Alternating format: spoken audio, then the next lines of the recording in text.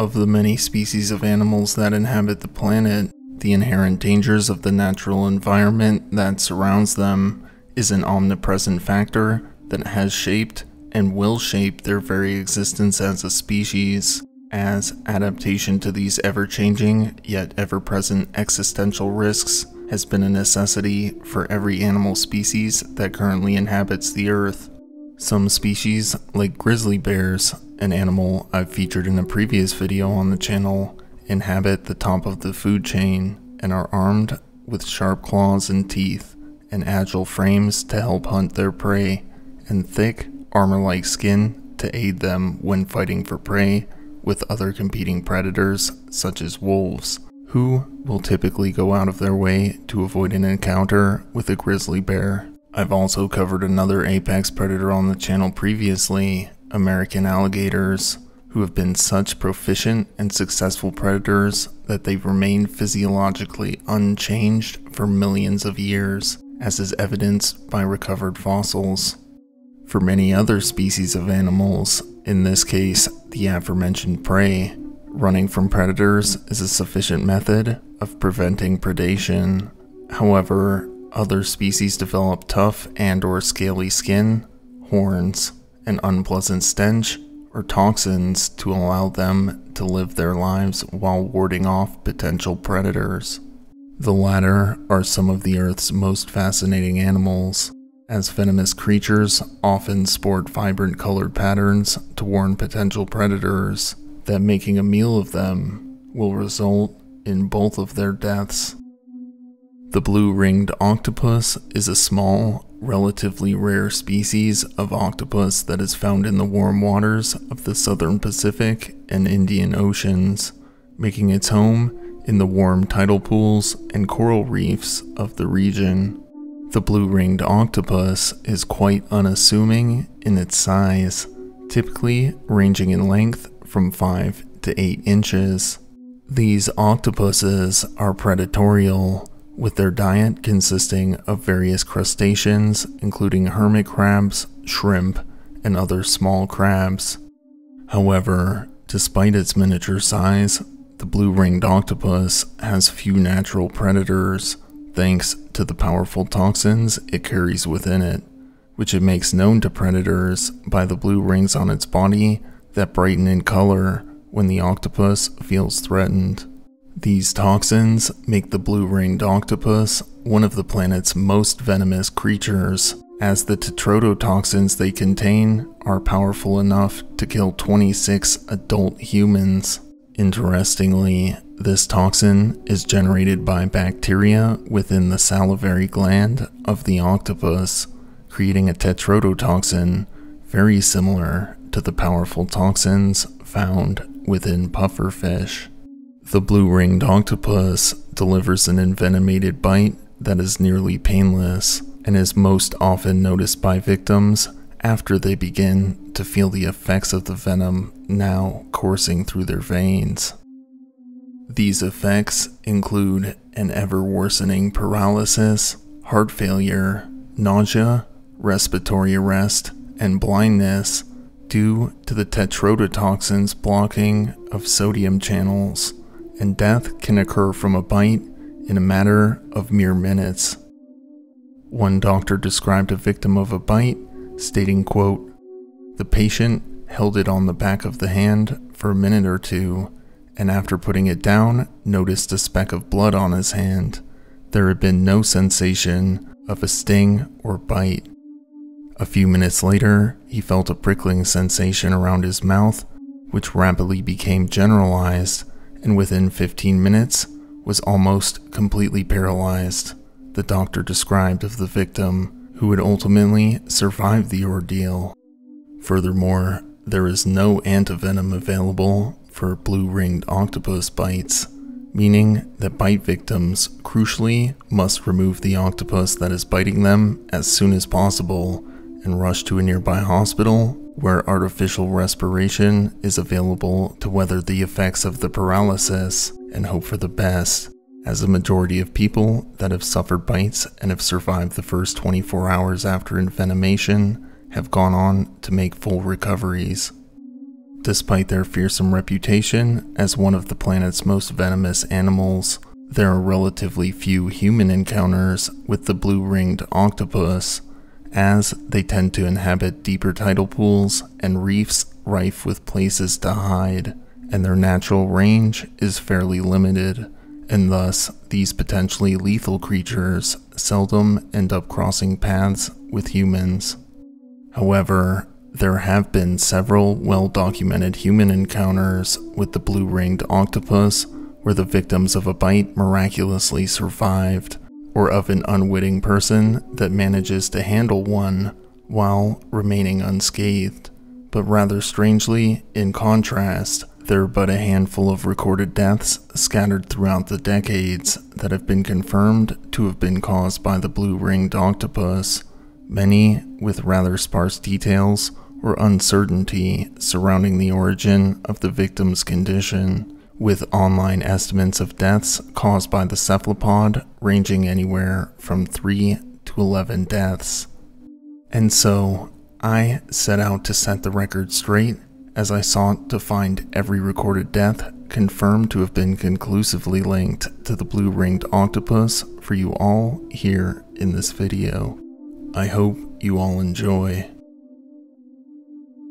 The first known human death attributed to the blue ringed octopus took place in Darwin, Australia on September 21st, 1954. That afternoon, a 21-year-old man named Kirk Dyson Holland was spearfishing with a friend at a reef located approximately 3 miles outside the city of Darwin. As Kirk and his friend fished the bountiful reef, his friend saw what appeared to be a baby octopus measuring approximately 8 inches in diameter nearby and decided to pick it up to use it as bait for fishing. And so, Kirk's friend took the octopus and tossed it onto Kirk's upper back shoulder area for him to take a look at when his hands were free, as at the time, Kirk had his hands full with fishing gear. While the octopus was slung across Kirk's shoulder, it bit him and flung itself off his back, landing back in the reef's waters, where it promptly disappeared from sight.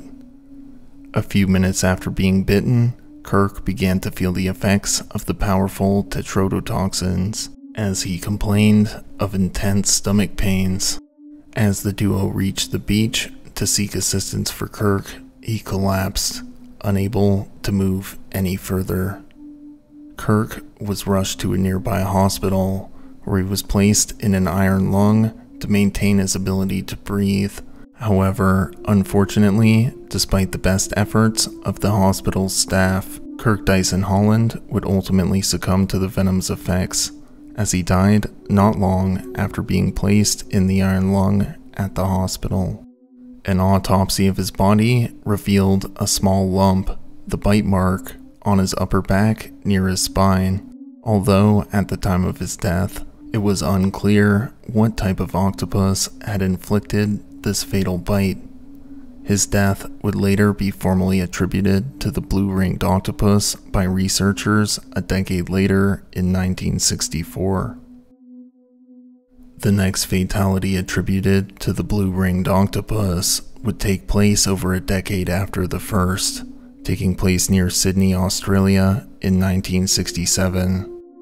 On June 23, 1967, a 23-year-old fresh military recruit named James Albert Ward, who was stationed at Watson's Bay for his first day in the military, was on his lunch break when he and 2 of his fellow recruits decided to explore the tidal pools nearby in Camp Cove.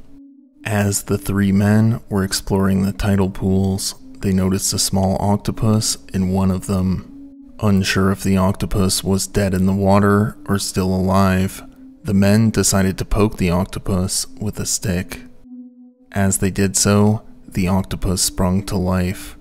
The men were highly amused by the small cephalopod and decided to take it back to the barracks to show the other recruits.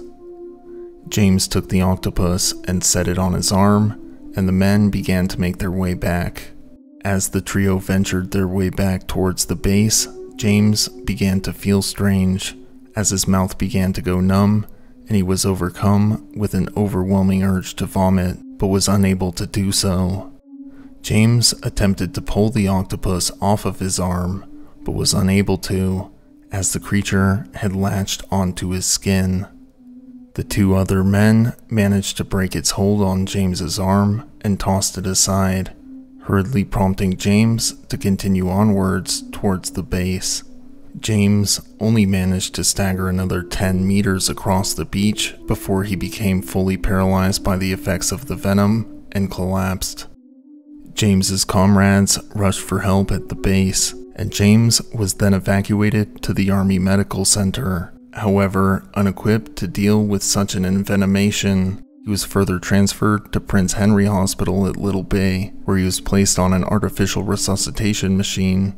However, despite this, James Albert Ward would succumb to the effects of the venom 90 minutes after the initial bite and 45 minutes after his admission into the hospital.